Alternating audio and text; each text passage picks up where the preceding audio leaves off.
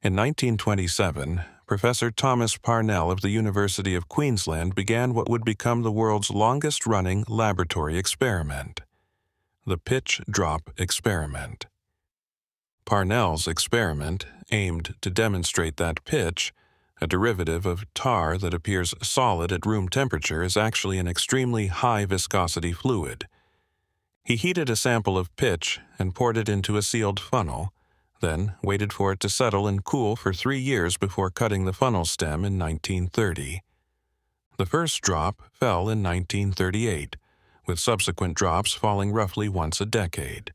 In 1947, 1954, 1962, 1970, 1979, 1988, 2000, and 2014. Remarkably, no one has ever witnessed a drop falling, despite attempts at constant video surveillance since the 1980s.